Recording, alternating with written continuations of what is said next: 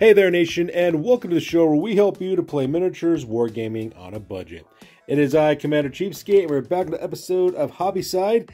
And on this episode, we're taking us some brand new terrain that our resident terrain wizard, Iron Major, has made for the channel. And as you can see, it's a beautiful set of Necromunda terrain for the marketplace. So as you guys can see in this video, my friend Iron Major made some amazing terrain once again. Guy is a terrain making mad scientist, making the most epic terrain out of the simplest materials. So in today's video, we're going to showcase his terrain pieces that he made for our marketplace. We'll talk about all the basic little details that he made and go over some of the materials he used to build some of these market stalls, and then of course showcase his handiwork. So with that being said, let's get this video on a roll.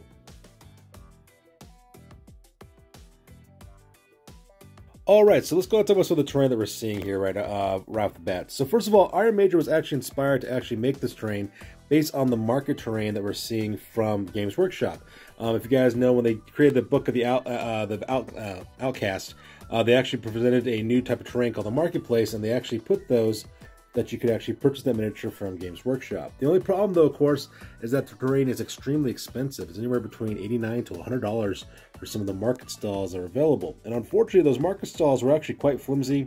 They weren't actually quite all that big or anything like that, and they're pretty expensive what you're paying for. So Iron Major decided he actually wanted to go about actually making the terrain that we see here for our marketplace here. He's currently working on another one as well. He's got 3 of these done so far. He has this one here with the green roof on it. This is a meat market, as you can see.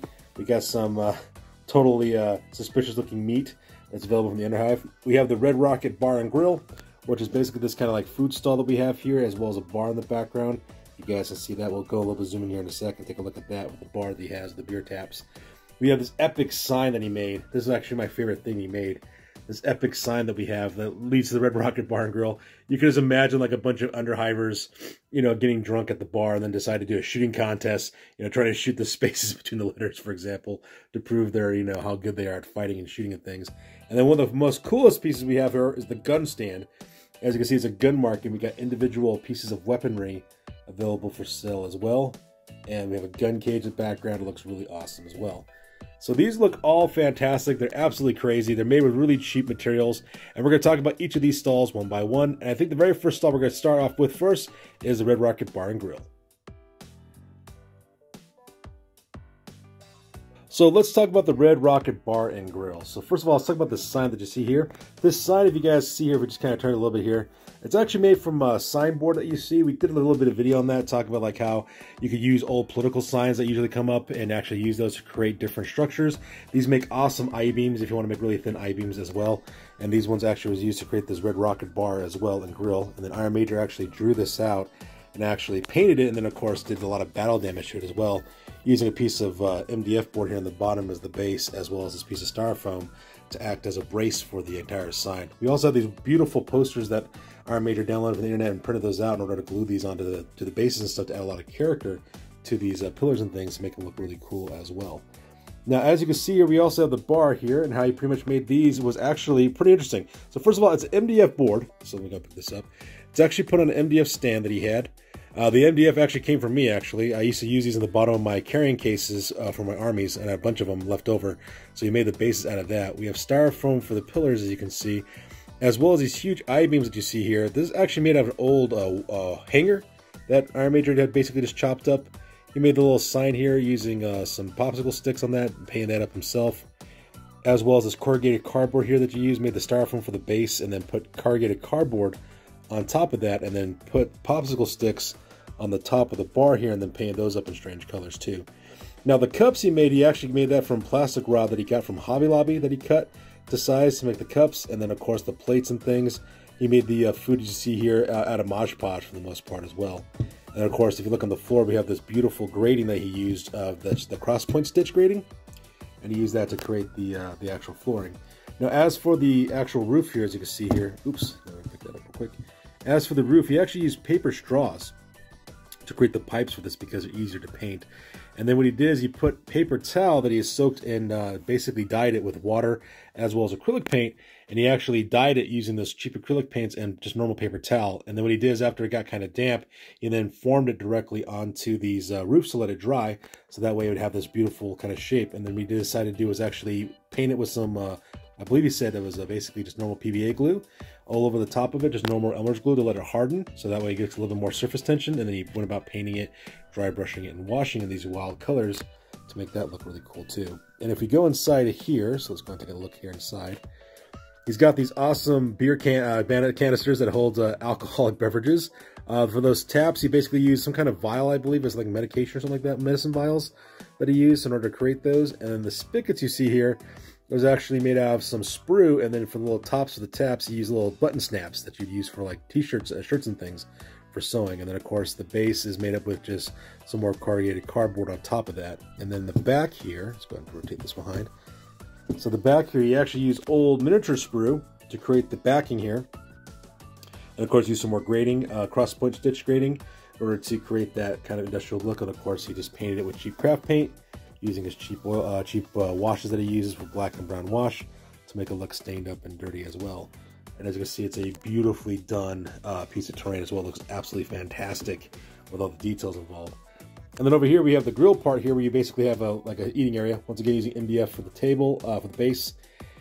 And as for the tables themselves, he just uses pieces of like small little pieces of like wood and stuff that you can buy at like Hobby Lobby, things of that nature. And then if you want to, I got that diamond plate on the top. He actually used cans of cashews. If you look at when you buy his cashew cans, when you pop the lid on that, they have like a sealant that has like a little bit of a diamond plate foil that kind of seals the can of cashews. And he saves those because it looks like diamond plate. And that's what he used for that. He glued down the plastic rods as well as the food they made with Mod Podge. The bases, the little benches here are made out of pieces of popsicle stick. Did exactly the same thing over here. I just painted these like really garish rainbow colors on the tabletops to make it look nice. And then these caps over here are actually like the caps from like food caps. From I believe he said like from cartons of egg whites is what he said he used. And then he painted them, of course, and just put those radiation symbols on them and things to make it look like these guys are eating next to barrels of radioactive material, which looks really awesome as well. So this is pretty much how I went about making the bar, Red Rocket Bar and Grill, which looks really fantastic. So now that we're going to talk about the Red Rocket Bar and Grill, let's go ahead and talk about the meat stall. We're going to talk about that one next. So the next terrain piece we're going to talk about real quick is the meat stall. As you can see, it's this really awesome looking piece of terrain. Looks absolutely fantastic. Kind of similar construction design that we talked earlier with the MDF board on the bases. A lot of the columns and the walls, for example, are made out of styrofoam or insulation foam. As you can see, that he cut up and used sand and wood glue to make the bases with the dirt and the debris and things. Once again, using that styrofoam to create the bases for the market stalls, and then he surrounded it with corrugated paper and corrugated cardboard to create that look with popsicle sticks for the decking. And once again, the food that he made it out of Mod Podge. I believe he used a piece of toothpick to create the bones for this as well. By the way, don't ask where the meat comes from. It's just a special that's available for you. And then, of course, he made all these really cool looking posters using bits of wire hanger to make the I-beams, as you can see over here in the top. Once again, using that paper or straw as well as paper towel technique to create the roof.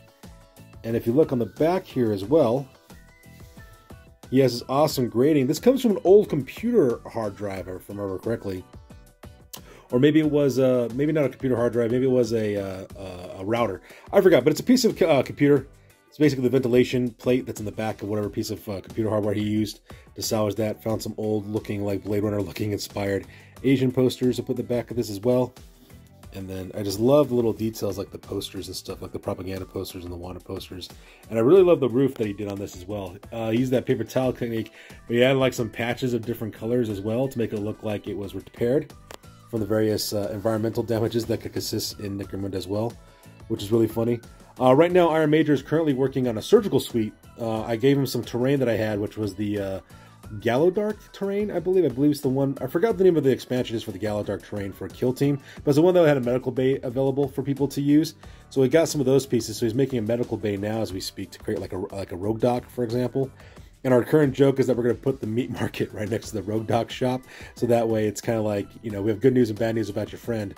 You know, and it's like, good news is, bad news is your friend didn't make it. Good news, you get a 50% discount on the fresh meat market, you know, to represent the fact that they're eating their dead friend, you know, because it's Necromunda, which is all kinds of craziness there. So yeah, this is the meat market. Just a lot of details involved in making this, and looks absolutely fantastic. It looks stunning, especially when we put this together with the shanties that we have for the village that we made. With shipping containers and everything, we could actually make a little town and actually have like Wild West standoffs and things.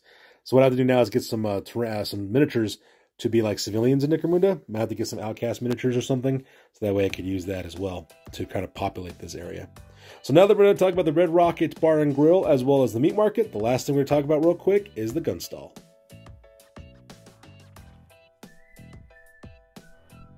Alright, so the last terrain piece we're going to talk about is the gun stall, which is also a really well done and amazing looking piece of terrain.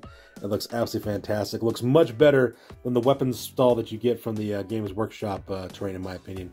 So let's talk about its features real quick. So once again, we have this beautiful MDF board that we have being built for the base, as well as this really cool looking deck that the Iron Major made using some insulation foam, as well as making some popsicle stick decking over here. Once again, using the corrugated cardboard to go around the outside of the stall. And as you can see, we have all these weapons, knives, and guns. And if you're wondering what these are from, that's actually from a bag of Lego guns made for Lego miniatures. According to Iron Major, he bought that from Amazon. And he had like a bunch of, I think he said he had like 40 or 50 pieces in that bag, and he just painted them up real quick to make them look like, you know, modern weapons. So we have like some M4s, some pistols, some Desert Eagles and stuff, some AKs in the background as well. And as you can see, he also took these weapons and also wired them directly into the backing over here using that cross-stitch grating to create the backing. And he painted those up as well. And also created these awesome signs. No credit. I just love that part when it says the guns. So you got to buy them right off the bat. He also has some, I forgot what he calls it, but it's used for cabinet work to create some structures on the framing and cabinetry work over here in the top. He had some leftover pieces from a kitchen remodel that his wife did. And he used that to create that superstructure there. And if we look here on the side, we see some more of that cool looking pallet terrain that he made using some popsicle sticks to do that, as well as this wall here in the back. I just love how these guns are wired in to the back and make it look like it's open air. Kind of reminds me of the gun shops from Dogtown in Cyberpunk Phantom Liberty, if you ever played that game. That's what this kind of reminds me of. It looks really, really cool. And then here on the back, on the wall here, once again using cross-stitch grating to create that. And then of course, if you look here, there's an old piece of sprue that we use for the wire for the framing of the wall. And then of course, you just kind of wired things in there, painted it up, put some more Wanted posters on the outside, Rolston reciprocating repeater. It's kind of cool, and it just looks absolutely fantastic. The detail that he put on this thing too. I really love all the rubble as well. I'm a big fan of rubble and battle damage and things of that nature. I mean, look at the wiring on these guns that he put on there. It looks like something you would see in Fallout, which looks really cool too. And then of course he also did the roof again. Once again using paper straws to make the rods that the market stall has the roof on. And the roof, you of course took acrylic paint and water, dyed the paper towel, just normal Bounty paper towel. Then you just kind of put it on top of that, let it form and dry. Then use clear glue to make it more rigid. And of course it's painted. I like this little patch of color they put on there as well, to make it look like it was, you know, repaired over time. Just a lot of little like little interesting things, like little stories, like no credit. Like you can imagine, like this gun stall owner, like maybe sold a piece to a ganger who never paid him back, and the guy died or whatever. But it looks absolutely fantastic as well. Just really cool. And the fact that we have like these market stalls now with these different types of things just adds so much character to terrain, especially when you combine this with the shanty town that Iron Major made as well. And we can combine it with these and some of the biodomes he has. We'll talk about those in another video, as well as some of the shipping containers, and it's just going to look really cool, but it's all said and done. And once again, he's also working on a rogue dock shop that he's working on right now, and that's going to really kind of round up the whole thing. It looks really cool. He's also thinking about playing around with the idea of making a corpse grinder real quick to make corpse starch as part of the town. That's where they discreetly get rid of people who don't survive in this town. So it'd be kind of cool to see exactly what he comes up with.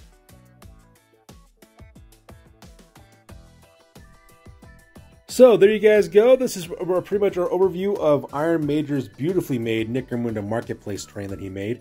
It looks absolutely fantastic. And at the same time, we saved a bunch of money not having to spend money to buy those market stalls and make something much cooler with a lot more detail that looks really amazing at exactly the same time. And as you see, Iron Major made these materials from some scraps that he had lying around, primarily styrofoam and cardboard, paper straws, popsicle sticks, and just paint and time and patience. And he made a lot of amazing looking stuff. It just looks absolutely fantastic. I love this diamond plating on that table. That just looks so cool. So yeah. So tell us what you guys think. Feel free to put comments, likes, and or subscribe. Your guys' input is invaluable to us as always. Also check us out on Facebook, Instagram, as well as blog.com for all the latest greatest hobby news related to this channel. That's good for this week, guys. We'll catch you guys next one. Peace out and stay classy.